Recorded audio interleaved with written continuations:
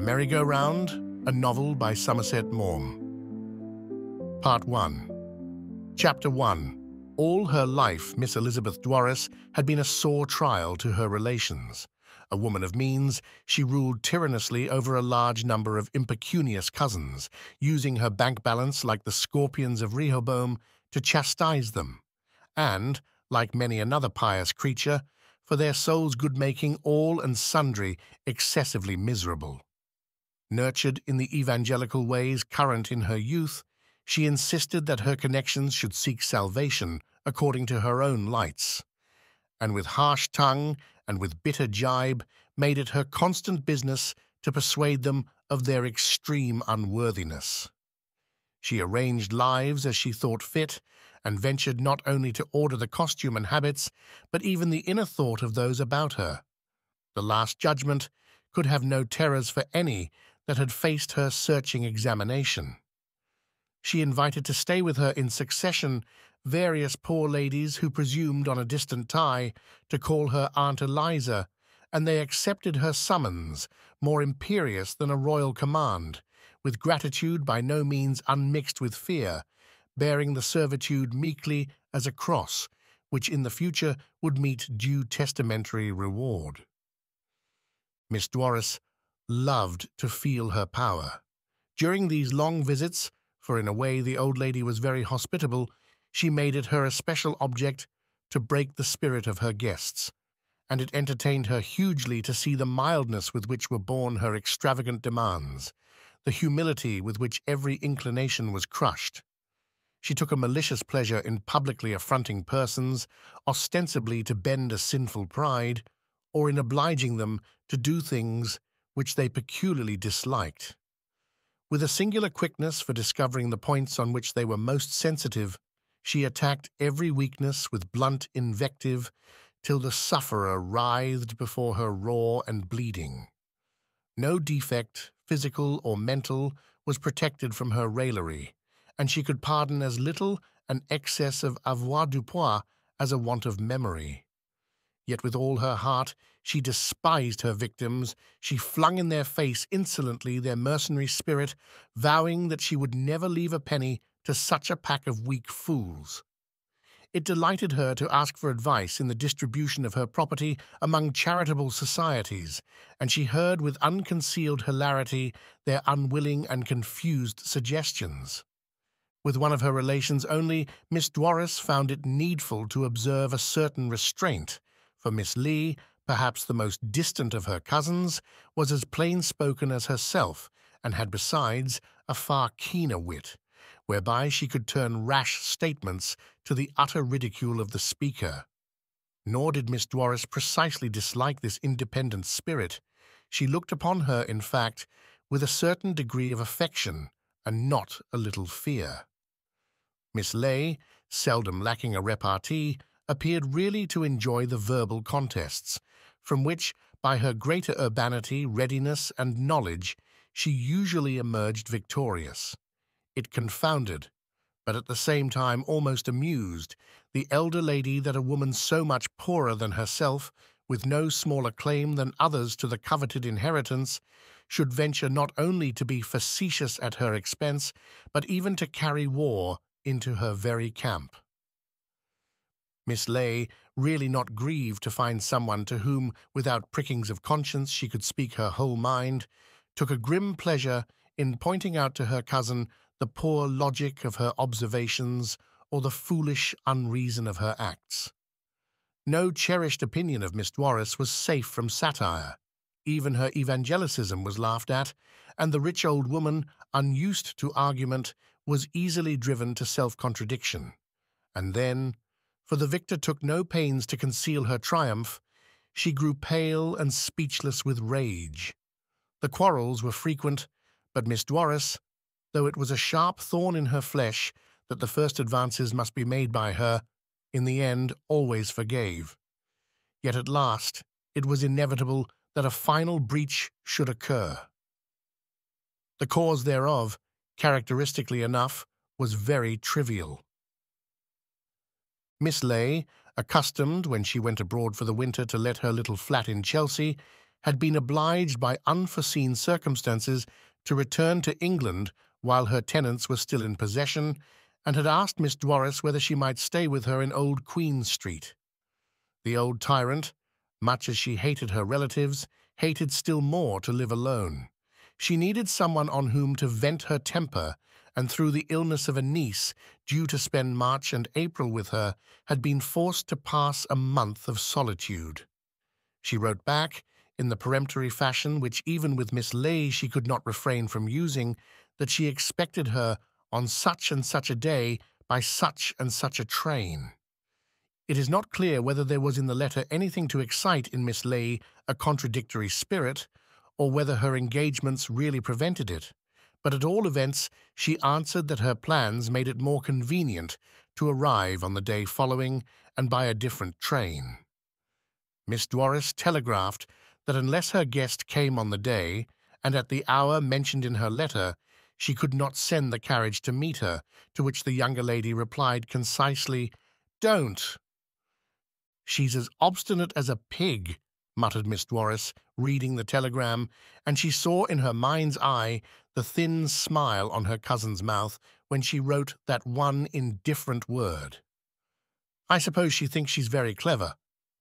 Her hostess greeted Miss Ley, notwithstanding, with a certain grim affability reserved only for her.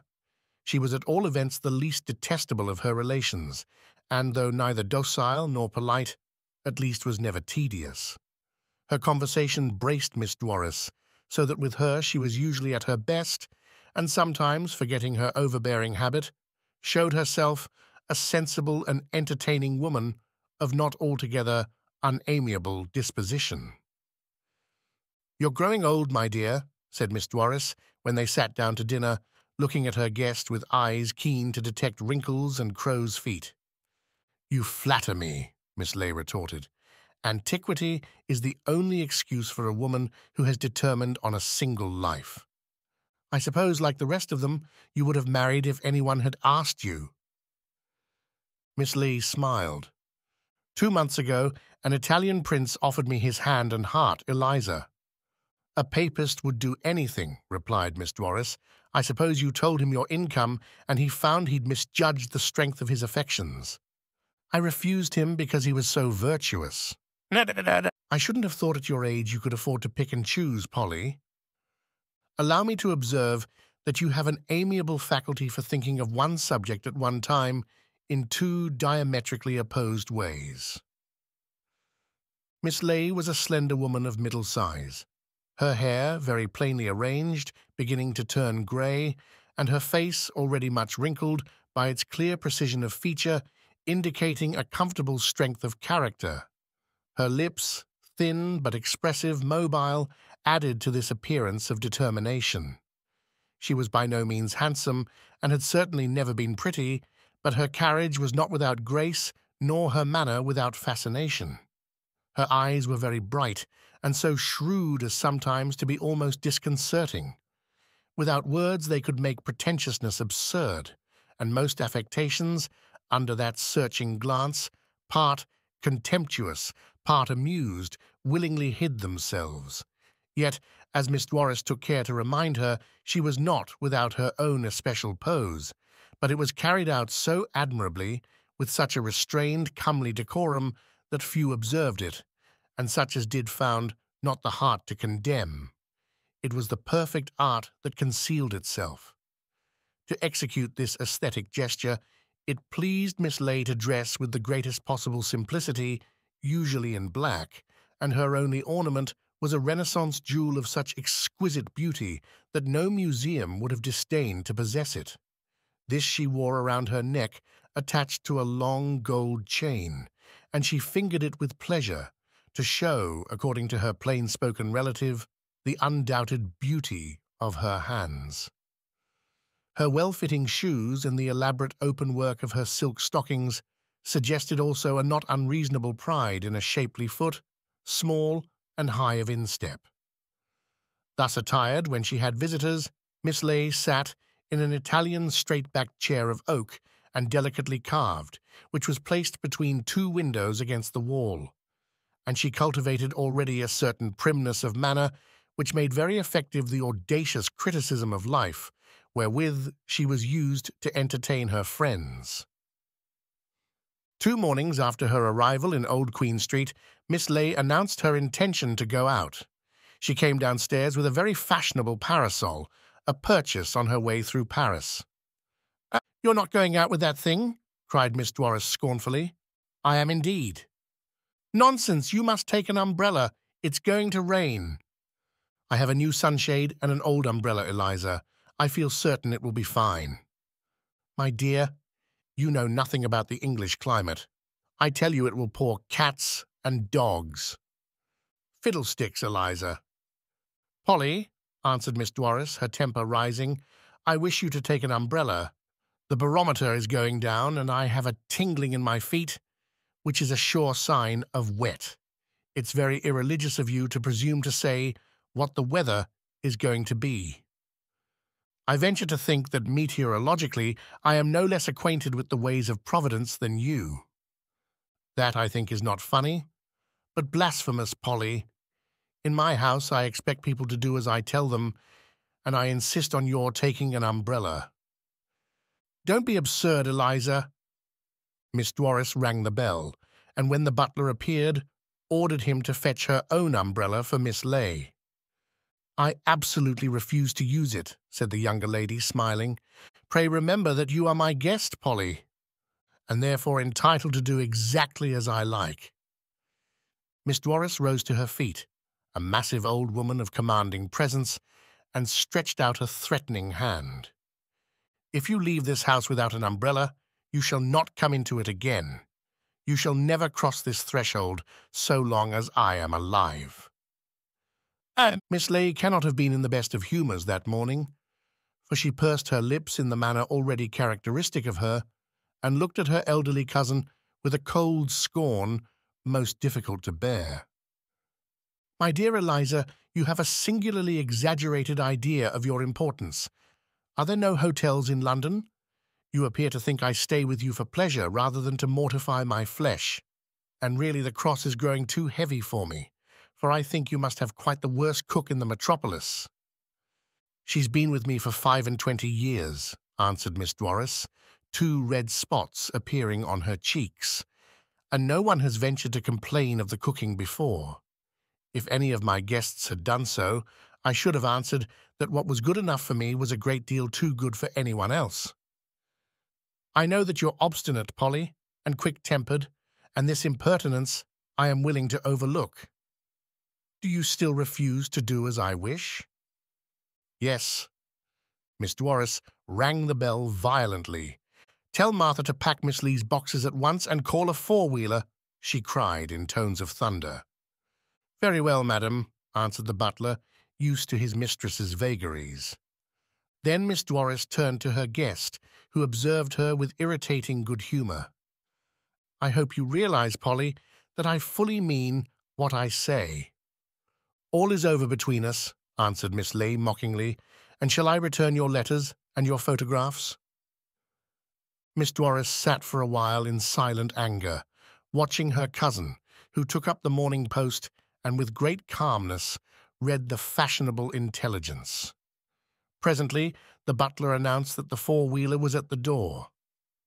"Well, Polly, so you're really going?" "I can hardly stay when you've had my boxes packed and sent for a cab," replied Miss Ley mildly. "It's your own doing. I don't wish you to go. If you'll confess that you are headstrong and obstinate, and if you'll take an umbrella, I am willing to let bygones be bygones." "Look at the sun," answered Miss Ley, and as if actually to annoy the tyrannous old woman, the shining rays danced into the room and made importunate patterns on the carpet. "I think I should tell you, Polly, that it was my intention to leave you £10,000 in my will. This intention I shall, of course, not now carry out." "You'd far better leave your money to the Dwarris people. Upon my word, considering that they've been related to you for over 60 years, I think they thoroughly deserve it." "I shall leave my money to whom I choose," cried Miss Dwarris, beside herself, "and if I want to, I shall leave every penny of it in charity. You're very independent because you have a beggarly 500 a year, but apparently it isn't enough for you to live without letting your flat when you go away. Remember that no one has any claims upon me, and I can make you a rich woman." Miss Ley replied with great deliberation, "My dear, I have a firm conviction that you will live for another 30 years to plague the human race in general, and your relations in particular. It is not worth my while, on the chance of surviving you, to submit to the caprices of a very ignorant old woman, presumptuous and overbearing, dull and pretentious." Miss Dwarris gasped and shook with rage, but the other proceeded without mercy. "You have plenty of poor relations. Bully them. Vent your spite and ill temper on those wretched sycophants, but pray, in future, spare me the infinite tediousness of your conversation." Miss Ley had ever a discreet passion for the rhetorical, and there was a certain grandiloquence about the phrase which entertained her hugely. She felt that it was unanswerable, and with great dignity walked out. No communication passed between the two ladies, though Miss Dwarris, peremptory, stern, and evangelical to the end, lived in full possession of her faculties for nearly 20 years. She died at last in a passion occasioned by some trifling misdemeanor of her maid, and, as though a heavy yoke were removed from their shoulders, her family heaved a deep and unanimous sigh of relief. They attended her funeral with dry eyes, looking still with silent terror at the leaden coffin which contained the remains of that harsh, strong, domineering old woman. Then, nervously expectant, begged the family solicitor to disclose her will.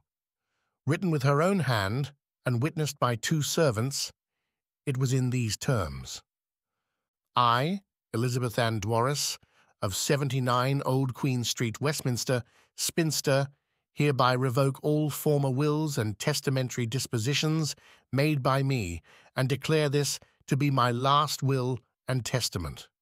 I appoint Mary Ley, of 72 Elliot Mansions, Chelsea, to be the executrix of this my will, and I give all my real and personal property whatsoever to the said Mary Ley.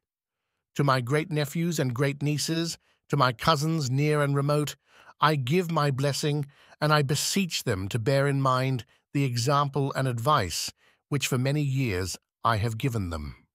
I recommend them to cultivate in future strength of character and an independent spirit. I venture to remind them that the humble will never inherit this earth, for their reward is to be awaited in the life to come, and I desire them to continue the subscriptions which, at my request, they have so long and generously made to the Society for the Conversion of the Jews and to the Additional Curates Fund. In witness whereof, I have set my hand to this my will the 4th day of April, 1883. Elizabeth Ann Dwarris." To her amazement, Miss Ley found herself at the age of 57 in possession of nearly £3,000 a year, the lease of a pleasant old house in Westminster, and a great quantity of early Victorian furniture. The will was written 2 days after her quarrel with the eccentric old woman, and the terms of it certainly achieved the 3 purposes for which it was designed. It occasioned the utmost surprise to all concerned. It heaped coals of fire on Miss Ley's indifferent head, and caused the bitterest disappointment and vexation to all that bore the name of Dwarris. 2. It did not take Miss Ley very long to settle in her house. To its new owner, who hated modernity with all her heart, part of the charm lay in its quaint old fashion. Built in the reign of Queen Anne, it had the leisurely, spacious comfort of dwelling-places in that period, with a hood over the door that was a pattern of elegance, wrought-iron railings, and, to Miss Ley's especial delight, extinguishers for the link boys' torches. The rooms were large, somewhat low-pitched, with wide windows overlooking the most consciously beautiful of all the London parks. Miss Ley made no great alterations. An Epicurean to her fingertips, for many years the passion for liberty had alone disturbed the equanimity of her indolent temper. But to secure freedom, entire and absolute freedom, she was ever ready to make any sacrifice.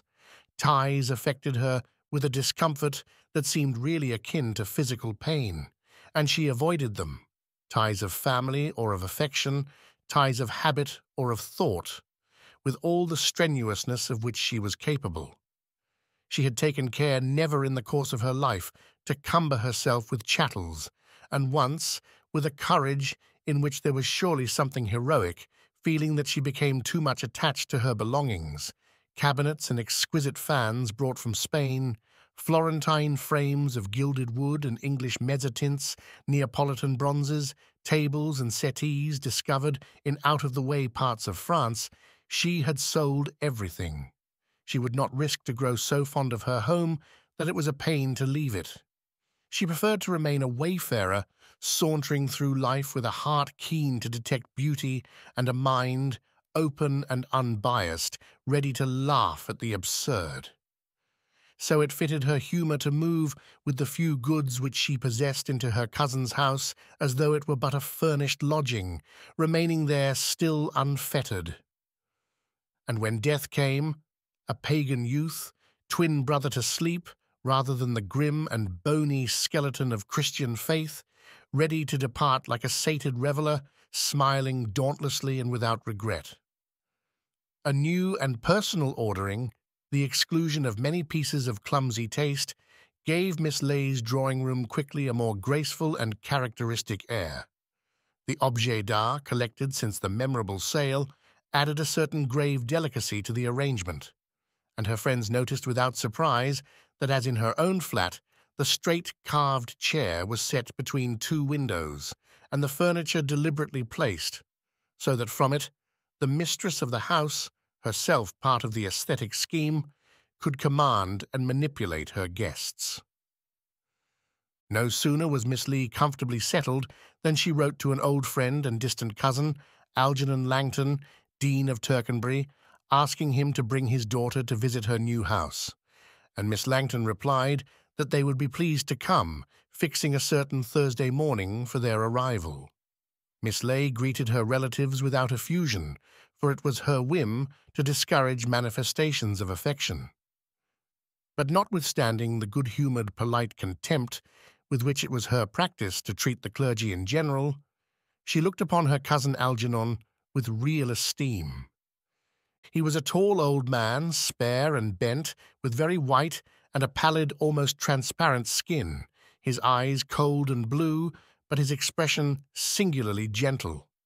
There was a dignity in his bearing, and at the same time an infinite graciousness which reminded you of those famous old ecclesiastics whose names have cast for ever a certain magnificent renown upon the English Church.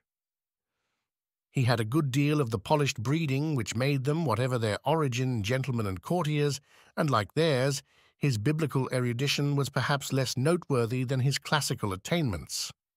And if he was a little narrow, unwilling to consider seriously modern ways of thought, there was an aesthetic quality about him and a truly Christian urbanity which attracted admiration and even love.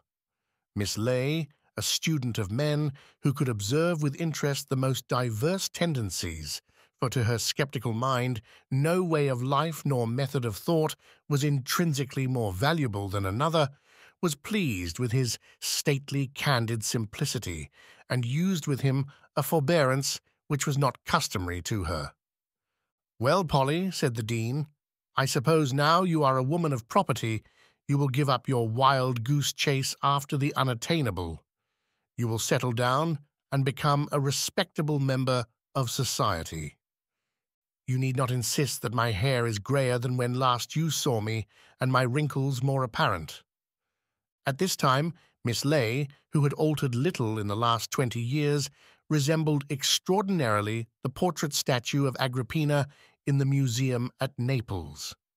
She had the same lined face, with its look of rather scornful indifference for mundane affairs, and that well-bred distinction of manner which the Empress had acquired through the command of multitudes, but Miss Lay more finely through the command of herself. But you're right, Algernon, she added. I am growing old, and I doubt whether I should have again the courage to sell all my belongings. I do not think I could face the utter loneliness in which I rejoiced when I felt I had nothing I could call my own but the clothes on my back. You had quite a respectable income, for which the saints be praised. No one can think of freedom who has less than 500 a year. Without that, life is a mere sordid struggle for daily bread. The Dean, hearing that luncheon would not be ready till 2, went out, and Miss Leigh was left alone with his daughter. Bella Langton had reached that age when she could, by no stretch of courtesy, be described as a girl, and her father, but lately, somewhat to her dismay, had composed a set of Latin verses on her 40th birthday. She was not pretty, nor had she the graceful dignity which made the Dean so becoming a figure in the cathedral chapter. Somewhat squarely built, her hair, of a pleasant brown, was severely arranged. Her features were too broad, and her complexion rather oddly weather-beaten, but her grey eyes were very kindly, and her expression singularly good-humoured. Following provincial fashions in somewhat costly materials, she dressed with the serviceable plainness affected by the pious virgins who congregate in cathedral cities, and the result was an impression of very expensive dowdiness. She was obviously a capable woman who could be depended upon in any emergency. Charitable in an unimaginative, practical way, she was a fit and competent leader for the philanthropy of Tercanbury, and, fully conscious of her importance in the ecclesiastical hierarchy, ruled her little clerical circle with a firm but not unkindly hand. Notwithstanding her warm heart and truly Christian humility, Miss Langton had an intimate conviction of her own value, for not only did her father hold a stately office, but he came from good county stock of no small distinction, whereas it was notorious that the bishop was a man of no family, and his wife had been a governess.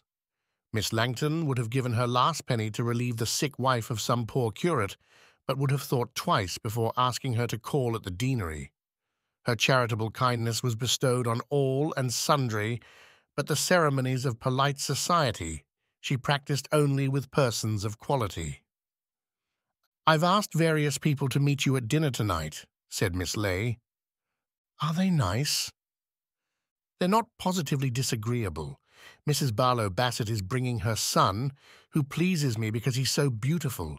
Basil Kent is coming, a barrister. I like him because he has the face of a knight in an early Italian picture."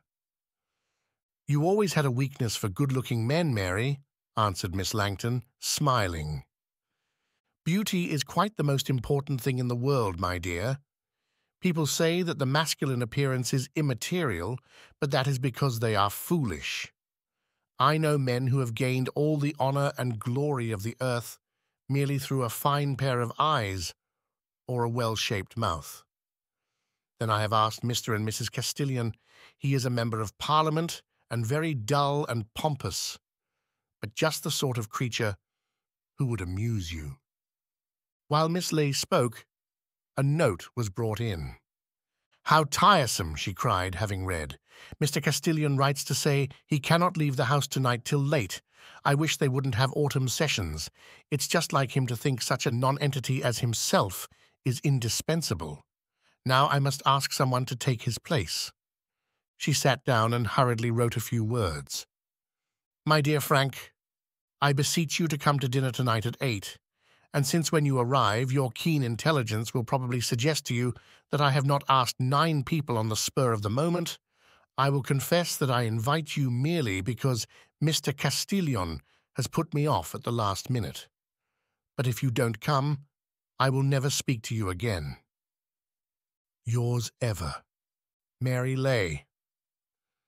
She rang the bell and told a servant to take the letter immediately to Harley Street. "I've asked Frank Hurrell," she explained to Miss Langton. "He's a nice boy.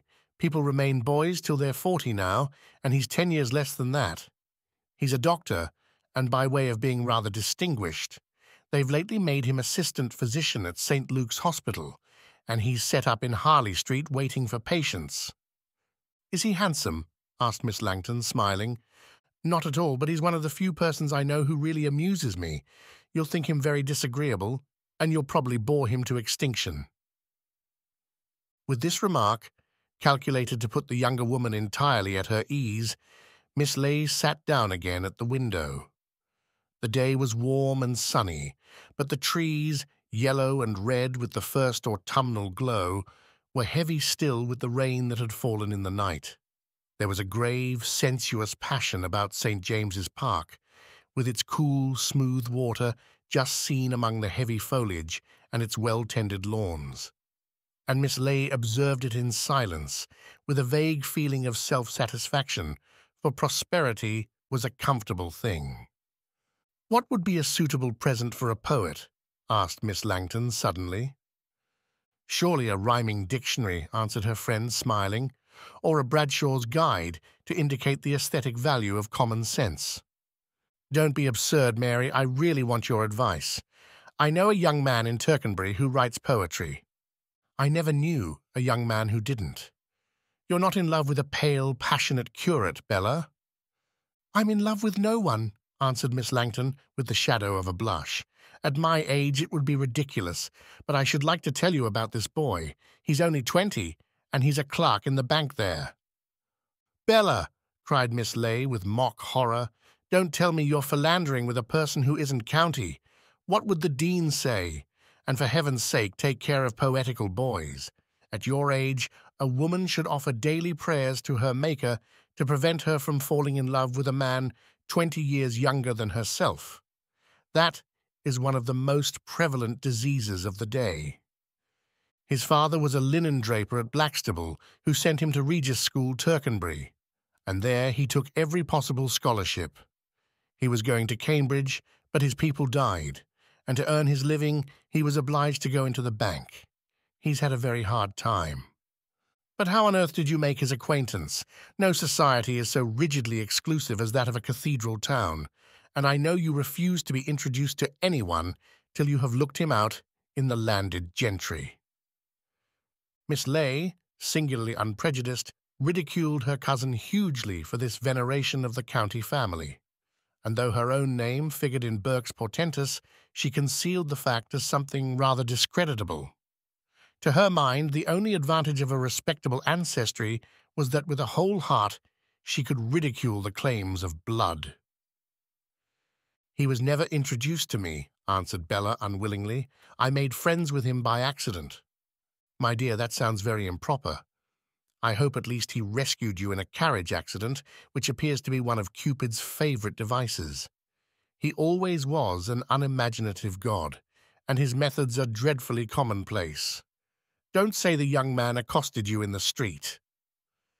Bella Langton could not have told Miss Ley the whole story of her acquaintance with Herbert Field, for the point of it lay to some extent in her own state of mind, and that she but vaguely understood. She had arrived at that embarrassment which comes to most unmarried women when youth is already past and the monotonous length of middle age looms drearily before them. For some time, her round of duties had lost its savour, and she seemed to have done everything too often. The days exasperated her in their similarity. She was seized with that restlessness which has sent so many, nameless or renowned, sailing like stout courtiers across unknown seas, and others no fewer on hazardous adventures of the spirit. She looked with envy now at the friends, her contemporaries who were mothers of fair children, and not without difficulty overcame a nascent regret that for her father's sake, alone in the world and in all practical concerns very helpless, she had forgone the natural joys of women. These feelings much distressed her, for she had dwelt always in a world of limited horizon, occupied with piety and with good works. The emotions that tore her heartstrings seemed temptations of the devil, and she turned to her God for a solace that came not. She sought to distract her mind by unceasing labour, and with double zeal administered her benevolent institutions. Books left her listless, but setting her teeth with a sort of angry determination, she began to learn Greek. Nothing served. Against her will, new thoughts forced themselves upon her, and she was terrified, for it seemed to her no woman had ever been tormented by such wild, unlawful fancies. She reminded herself in vain that the name of which she was so proud constrained her to self-command, and her position in Tercanbury made it a duty, even in her inmost heart, to serve as an example to lesser folk. And now Miss Langton took no pleasure in the quiet close where before she had delighted to linger. The old cathedral, weather-beaten, grey and lovely, no longer gave its accustomed message of resignation and of hope.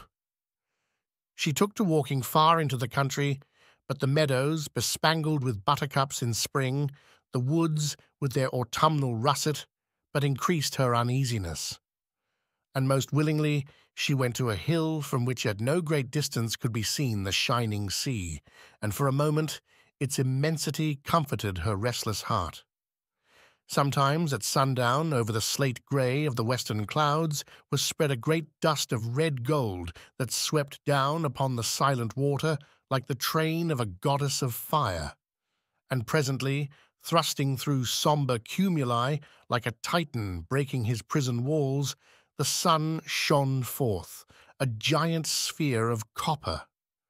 With almost a material effort, it seemed to push aside the thronging darkness, filling the whole sky with brilliancy.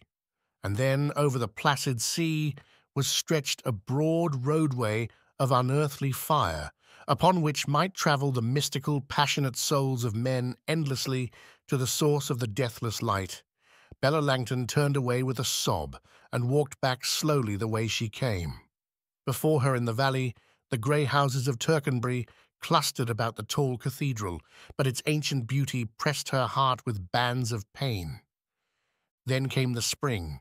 The fields were gay with flowers, a vernal carpet whereon with delicate feet might walk the angels of Messer Perugino, and she could bear the agony no longer. In every hedgerow, on every tree, the birds sang with infinite variety, singing the joy of life and the beauty of the rain and the glorious sunshine. They told her one and all that the world was young and beautiful, but the time of man so short that every hour of it must be lived as though it were the last. When a friend asked her to spend a month in Brittany, sick of her inaction, she accepted eagerly. To travel might ease her aching heart, and the fatigue of the journey allay that springing of the limbs which made her feel apt for hazardous undertakings. Alone the two ladies wandered along that rugged coast. They stayed at Karnak, but the mysterious antique stones suggested only the nothingness of life. Man came and went with hope and longing, and left the signs of his dim faith to be a mystery to succeeding ages. They went to Le Fouet, where the painted windows of the ruined church of Saint-Fiacre gleam like precious stones. But the restful charm of these scenes had no message for a heart thirsting for life and the love that quickens. They passed to the famous Calvaries of Plougastel and Saint-Thégonnec, and those grim crosses with their stone processions, the effort at beauty of a race bowed down by the sense of sin, oppressed her under that grey western sky with dismay. They suggested only death and the grave's despair, but she was full of expectation, of longing for she knew not what. It seemed to her as though, she knew not how, she was sailing on that dark, silent sea of which the mystics speak, where the common rules of life availed not. Travel gave her nothing that she sought, but increased rather her unquiet. Her hands itched for work to do, and she went back to Tercanbury. 3rd. At last, one afternoon of that very summer, after the vesper service in the cathedral, Miss Langton, wandering listlessly towards the door, saw a young man seated at the back of the nave. It was late, so that he and she seemed to possess that vast building by themselves. With glowing eyes, he stared into vacancy, as though his own thoughts blinded him to the Gothic loveliness about him, and his eyes were singularly dark. His hair was fair, and his face, womanlike in its transparent delicacy of skin, was thin and oval. Presently a verger went to him, saying that the Attention Cathedral would be closed, and as he rose, paying no other attention to the man's words, he passed within a yard of Bella, but in his abstraction saw her not. She thought no more of him, but on the following Saturday, going, as her habit, to the afternoon service, she saw the youth again, seated as before in the furthermost part of the nave, well away both from sightseers and from devout. A curiosity she did not understand impelled her to remain there rather than go into the choir, separated from the nave by an elaborate screen, where by right of her dignity a seat was reserved for her not far from her father's decanal stall. The boy, for he was little more, this time was reading a book, which she noticed was written in verse. Now and again, with a smile, he threw back his head, and she imagined he repeated to himself a line that pleased him. The service began, softened by distance, so that the well-known forms gained a new mystery. The long notes of the organ pealed reverberating along the vaulted roof, or wailed softly, like the voice of a young child, among the lofty columns.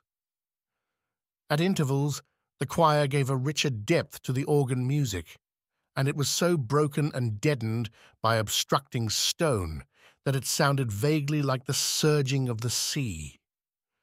Presently this ceased, and a tenor's voice, the pride of the cathedral, rang out alone, and as though the magic sound had power over all material obstacles, the melody of the old-fashioned anthem, her father loved the undecorated music of a past age, rose towards heaven in a sobbing prayer.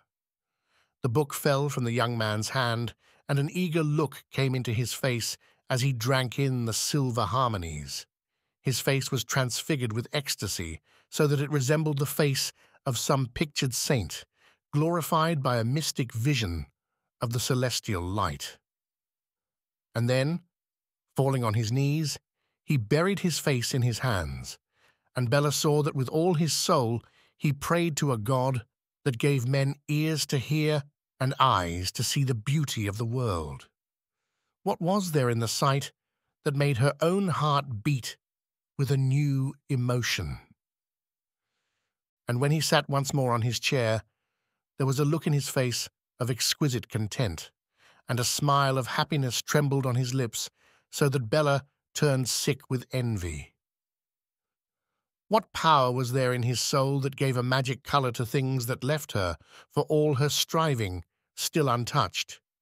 She waited till he walked slowly out, and seeing him nod to the verger at the door, asked who he was. "I don't know, miss," was the answer. "He comes here every Saturday and Sunday regular, but he never goes into the choir.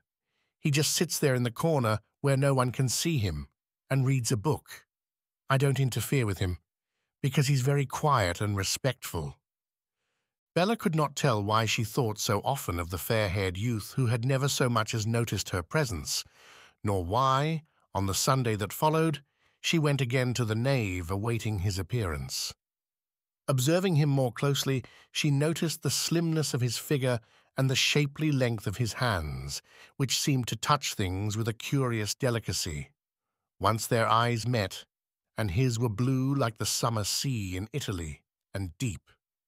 A somewhat nervous woman, she would never have ventured to address a stranger, but the candid simplicity of his expression, in which strangely there was also a certain appealing pathos, overcame her shyness, overcame also her sense of the impropriety of making friends with a person about whom she knew nothing. Some hidden intuition told her that she was arrived at a turning point in her life, and courage now was needed to seize with both hands a new happiness, and as though the very stars were favourable, there had occurred to her a way to scrape acquaintance.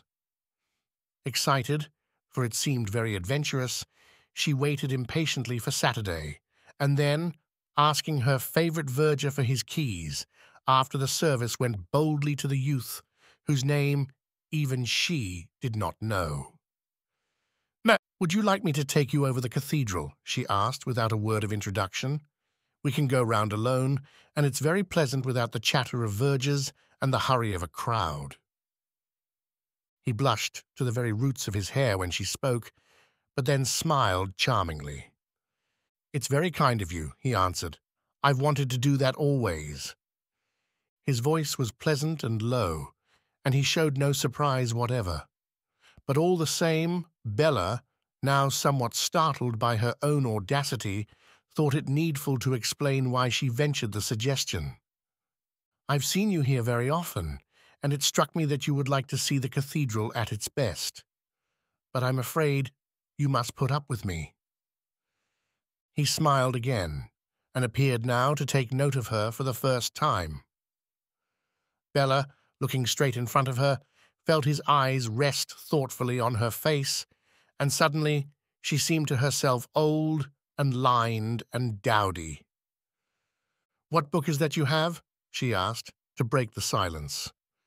Without speaking, he gave it her, and she saw it was a little collection, evidently much read, for the binding scarcely held the leaves together, of Shelley's lyrical poems. Bella unlocked the gate that led into the apse and locked it again behind her. "Isn't it delightful to feel oneself alone here?" he cried, and with springing step and smiling eyes walked forwards. At first he was a little shy, but presently the spirit of the place, with its dark chapels and stone knights recumbent, the tracery of its jewelled windows, loosened his tongue, and he poured forth his boyish enthusiasm with a passion that astonished Bella. His delight communicated itself to her so that she found a new enchantment in the things she knew so well. His glowing poetic fervour seemed to gild the old walls with magic sunshine, and as if those prison stones were strangely thrown open to heaven, they gained something of the outer freshness of green lawns and flowers and leafy trees. The warm breath of the west wind stole among the Gothic columns, lending a new splendour to the ancient glass, and to the groinery a more living charm.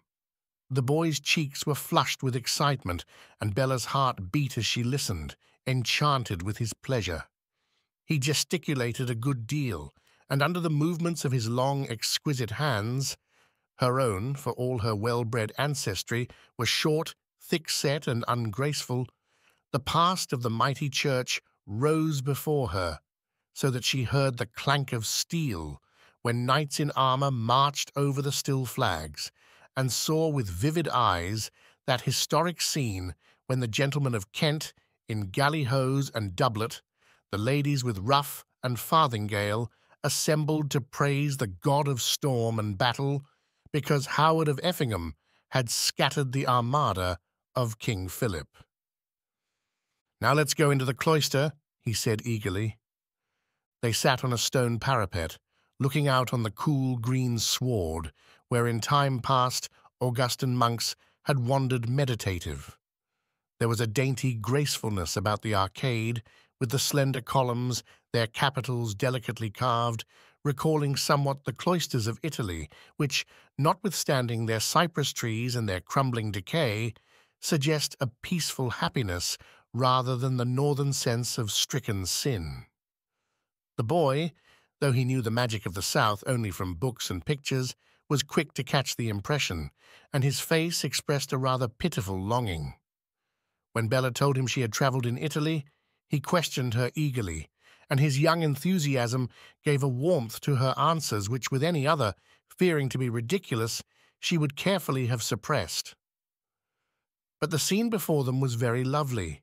In massive splendour, the tall central tower looked down upon them, and its stately beauty entered their souls, so that the youth, though he had never seen the monasteries of Tuscany, was comforted. They sat for a while in silence. "You must be a very important person," he said at last, turning to her, "or we should never be allowed to remain so long." "I dare say to a verger I am," she answered, smiling. "It must be late." "Won't you come and have tea with me?" he asked. "I have rooms just opposite the cathedral gate." Then, catching Bella's look, he added with a smile, "My name is Herbert Field, and I'm eminently respectable." She hesitated, for it seemed odd to drink tea with a youth whom she had never seen before, but she was mortally afraid of seeming prudish, and a visit to his rooms, whereby she might learn more about him, would add a finish to the adventure. Finally, her sense decided her that living life, not mere existence, for once lay under her hand. "Do come," he said. "I want to show you my books." And with a little persuasive motion, he touched her hand. "I should like it very much." He took her to a tiny room over a chemist's shop, simply furnished as a study, with a low ceiling and panelled walls. These were decorated with a few photographs of pictures by Pietro Perugino, and there were a good many books. "It's rather poky, I'm afraid, but I live here so that I can always see the gateway. I think it's one of the finest things in Tercanbury." He made her sit down while he boiled water and cut bread and butter. Bella, at first somewhat intimidated by the novelty of the affair, was a little formal, but the boy's manifest delight in her presence affected her so that she became gay and light-hearted. Then he displayed a new side of his character. The rather strenuous passion for the beautiful was momentarily put aside, and he showed himself quite absurdly boyish. His laughter rang out joyously, and feeling less shy now that Miss Langton was his guest, he talked unrestrainedly of 100 topics that sprang up one after another in his mind. "Will you have a cigarette?" he asked when they had finished their tea, and, on Bella's laughing refusal, "You don't mind if I smoke, do you? I can talk better."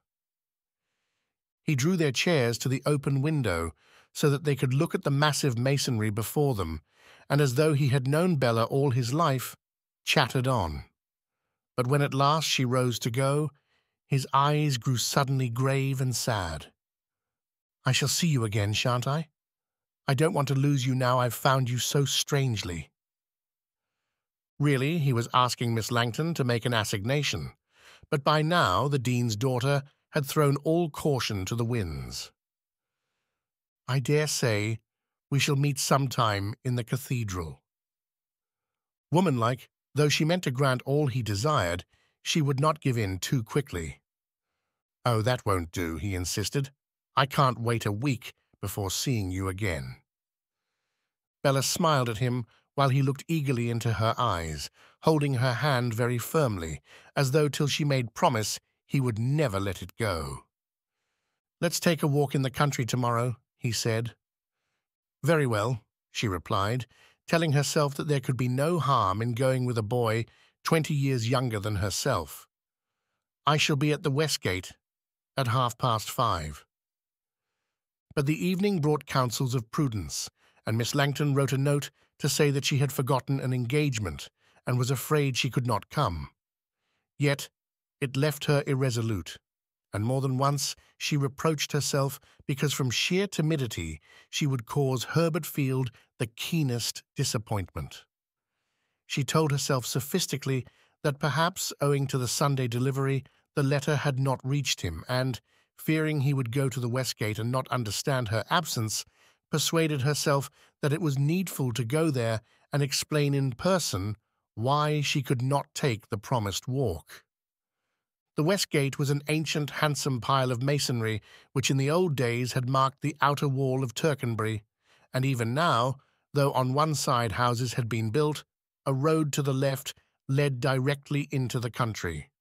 When Bella arrived, somewhat early, Herbert was already waiting for her, and he looked peculiarly young in his straw hat. "Didn't you get a note from me?" she asked. "Yes," he answered, smiling. "Then why did you come?" "Because I thought you might change your mind. I didn't altogether believe in the engagement. I wanted you so badly that I fancied you couldn't help yourself. I felt you must come." "And if I hadn't?" "Well, I should have waited. Don't be horrid. Look at the sunshine calling us. Yesterday we had the grey stones of the cathedral. Today we've got the green fields and the trees. Don't you feel the west wind murmuring delicious things?" Bella looked at him and could not resist the passionate appeal of his eyes. "I suppose I must do as you choose," she answered, and together they set off. Miss Langton, convinced that her interest was no less maternal than when she gave jellies to some motherless child, knew not that Dan Cupid, laughing at her subterfuge, danced gleefully about them and shot his silver arrows. They sauntered by a gentle stream that ran northward to the sea, shaded by leafy willows, and the country on that July afternoon was fresh and scented. The cut hay, drying, gave out an exquisite perfume, and the birds were hushed. "I'm glad you live in the deanery," he said. "I shall like to think of you seated in that beautiful garden." "Have you ever seen it?" "No, but I can imagine what it is like behind that old wall, the shady lawns and the roses. There must be masses of roses now." The dean was known as an enthusiast for that royal flower, and his blossoms at the local show were the wonder of the town. They went on, and soon, half unconsciously, as though he sought protection from the hard world, Herbert put his arm in hers. Bella blushed a little, but had not the heart to withdraw. She was strangely flattered at the confidence he showed. Very discreetly she questioned him, and with perfect simplicity he told of his parents' long struggle to give him an education above their state. "But after all," he said, "I'm not nearly so wretched as I thought I would be. The bank leaves me plenty of time, and I have my books, and I have my hopes." "What are they?" "Sometimes I write verse," he answered, blushing shyly. "I suppose it's ridiculous, but it gives me great happiness. And who knows? Some day I may do something that the world will not willingly let die." Later on, when Bella rested on a stile and Herbert stood by her side, he looked up at her, hesitating. "I want to say something to you, Miss Langton, but I'm rather afraid. You won't drop me now, will you? Now that I've found a friend, I can't afford to lose her. You don't know what it means to me having someone to talk to, someone who's kind to me. Often I feel dreadfully alone, and you make all the difference in my life. This last week, everything has seemed changed." She looked at him earnestly. Did he think he made no difference in hers? She could not tell what stirred her when those blue appealing eyes asked so irresistibly for what she was most willing to give. "My father is going into Lenham on Wednesday," she answered presently. "When your work is over, will you come and have tea in the deanery garden?" She felt herself 10 times rewarded by the look of pleasure that flashed across his face. "I shall think of nothing else till then." And Miss Langton found that her restless anxiety had strangely vanished. Life now was no longer monotonous, but sparkled with magic colour, for an absorbing interest had arisen which made the daily round a pleasure rather than a duty. She repeated to herself all the charming, inconsequent things the boy had said, finding his conversation agreeably different from the clerical debates to which she was used. They cultivated a refined taste in the chapter, and the Archdeacon's second wife had written a novel which only her exalted station and an obvious moral purpose saved from excessive indecency. The minor canons talked with gusto of the Royal Academy, but Herbert spoke of books and pictures as though art were a living thing, needful as bread and water to his existence, and Bella, feeling that her culture, somewhat ostentatiously pursued as an element of polite breeding, was very formal and insipid, listened with complete humility to his simple ardour. On Wednesday, almost handsome in summer muslin and a large hat, she went into the garden, where the tea-things were laid under a leafy tree. Miss Ley would have smiled cruelly to notice the care with which the dean's daughter arranged her position to appear at her best. The privacy, the garden's restful beauty, brought out all Herbert's boyishness, and his pleasant laughter rang across the lawns, rang like silver music into Bella's heart. Watching the shadows lengthen, they talked of Italy and Greece, of poets and of flowers. And presently, weary of seriousness, they talked sheer, light-hearted nonsense. "You know, "I can't call you Mr. Field," said Bella, smiling. "I must call you Herbert. If you do, I shall call you Bella." "I'm not sure if you ought. You see, I'm almost an old fossil, and it's quite natural that I should use your Christian name. But I won't let you assume any airs of superiority over me. I want you to be absolutely a companion, and I don't care twopence if you're older than I am. Besides, I shall always think of you as Bella." She smiled again, looking at him with tender eyes. "Well, I suppose you must do as you like," she answered. "Of course." Then quickly he took both her hands, and before she realized what he was about, kissed them. "Don't be foolish," cried Bella, withdrawing them hurriedly, and she reddened to her very hair. When he saw her discomfort, boylike, he burst into a shout of laughter. "Oh, I've made you blush!" His blue eyes sparkled, and he was delighted with his little wickedness. He did not know that afterwards, in her room, Bella, the kisses still burning on her hands, wept bitterly as though her heart would break.